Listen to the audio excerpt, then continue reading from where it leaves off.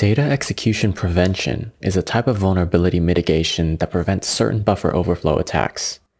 If you've seen my buffer overflow video, you'll remember that one of the main types of attacks we covered was a jump to buffer overflow, in which we overwrote the return address to point back into our buffer to run some custom code that we wrote. I spoke a little bit about why this kind of buffer overflow is a lot more flexible than the jump to pre-existing function type of buffer overflow, because in this situation, we can write our own custom code to be run. This flavor of buffer overflow became very popular and was a problem for the security of many mainstream operating systems. Data execution prevention was Microsoft's answer to this problem in 2003. Technically, DEP is Microsoft's term for this specific security feature.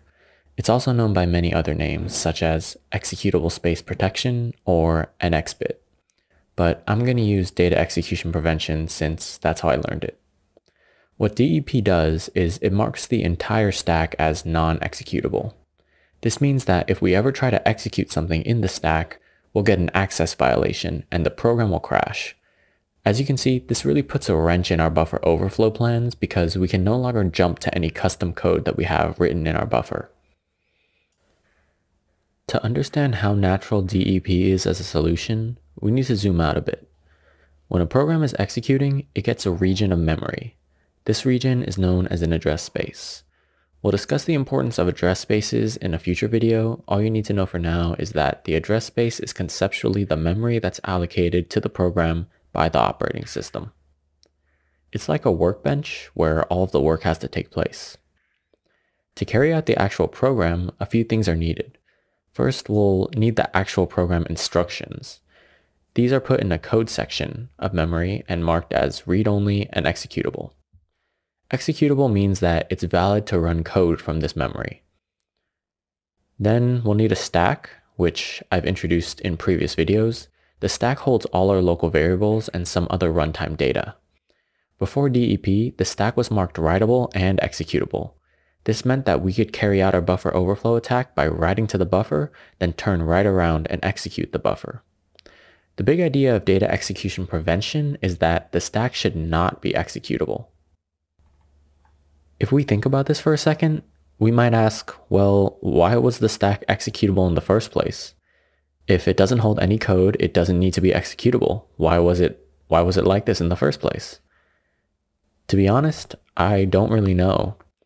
There are some things in computer science where the benefit of hindsight makes things seem ridiculous, but it's likely buffer overflows weren't even conceived when computers were first created.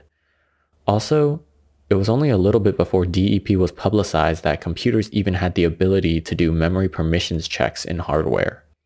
Before this, checking these permissions would be done in software and would incur a massive performance penalty.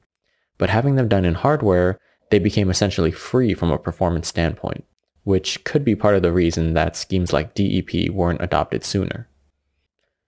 The impact of DEP was more than just protecting the stack. It set the general precedent that an area of memory should avoid being both writable and executable. This is known as the write XOR execute policy, which is represented in symbols like this. XOR denotes exclusive OR, which means either one or the other, but not both.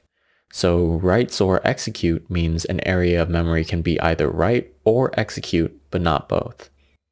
Write XOR execute as a policy tries to ensure that there are no other areas of memory that are writable and executable, because if there are, they could possibly experience the same trouble as a pre-DEP stack, because an attacker could possibly write code to them, then execute that code right after. But while write XOR execute is a policy, it's not a steadfast rule. There are occasions where we might want an area of memory to be both writable and executable. One common example is what's known as a just-in-time compiler, or JIT compiler. We may cover JIT compilers in another video, but all you have to know for now is that these compilers are responsible for generating code on the fly. It's common for a JIT compiler to have an area of memory that is writable and executable, so we can generate code and then run the newly generated code. This is actually quite similar to the mechanism used in buffer overflows that we've discussed, and thus, JITs must be written with care, as they pose a potential security hole due to their violation of the write XOR execute policy. DEP is a simple memory protection mechanism, but a very effective one. If we look back at DEP, we can see a lot of trends in security that carry to the present day, such as the establishment of security policies and best practices, as well as the use of hardware to bolster execution security. While DEP takes care of the custom code variant of buffer overflows, it does nothing to stop buffer overflows that jump to pre-existing functions. But not to worry. In our next video, we'll talk about a mechanism that eradicates that type of buffer overflow as well. As always, thanks for watching.